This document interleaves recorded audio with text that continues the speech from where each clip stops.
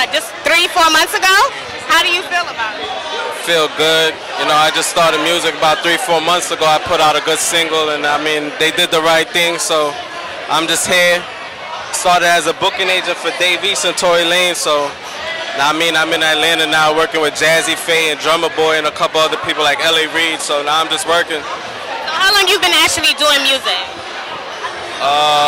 I've been recording since like July. Yeah. And you already got signed? Yeah. Let this be a lesson to you people. No dream is too big, for real.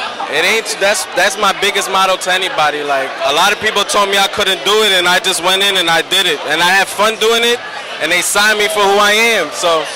Do you miss being like just a booking agent? Like. Yeah, I definitely do, but I mean, still people reach out, and I still connect the dots and do things and make things happen, and usually when I do something for artists, I usually end up opening up for them or performing with them anyways.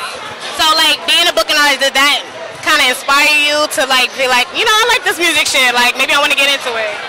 Nah, it was definitely tempting, but I always loved music. I was just always shy. I was shy, yeah.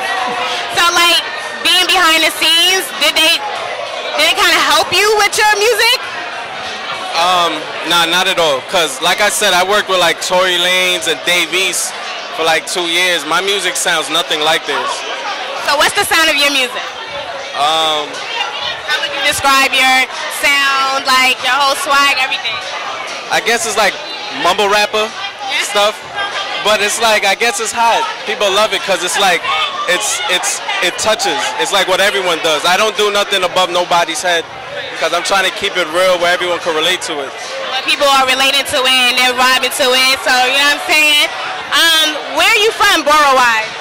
I'm originally from Queens, Jamaica. Yeah. I'm joking. Queens is late. Silver's from Queens, you know what I'm saying? I'm a Southside nigga, man. I've been on something and got brewed like 18 years of my life that I went to Atlanta. What's your sign? I'm an Aquarius. And you shy? I'm shy too. It's all right. You an Aquarius? No, I'm a Capricorn, so I'm right before you guys. It's different. I'm an Aquarius 3 ways. What does that mean? Break that down. My zodiac is an Aquarius, my sun sign is an Aquarius, and my moon sign. Yeah, so I'm a... All of that counts. Yeah. Exactly. So like, what are some other projects that you have going? Like some other endeavors you feel like getting into? Cause like you just started this music thing. I mean, I got already a song with Lil Yachty and Light Skin Keisha coming out. I don't know if y'all hear them. My boy Coca Van Gogh, we got a song, and I got my first project coming out is Welcome to the Dark Side. And it's going to be pushed by Empire, New Hypebeast, and yeah. So I mean, my song right now is charting on like iHeartRadio and Spotify. So like, what kind of motivates you? Like, what keeps you going? Cause like that's something we usually love to ask on our show. Cause to me, it's such a humbling question. So like, what is it that keeps you going? It's heartbreak. Like love heartbreak or like? Like love heartbreak and streets heartbreak.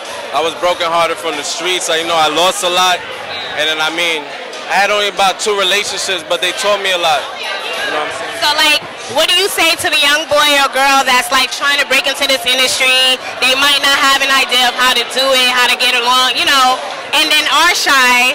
You know what I'm saying? They might not know how to network and things like that. Like. I mean, shit. My music is really for the people like depressed and broken.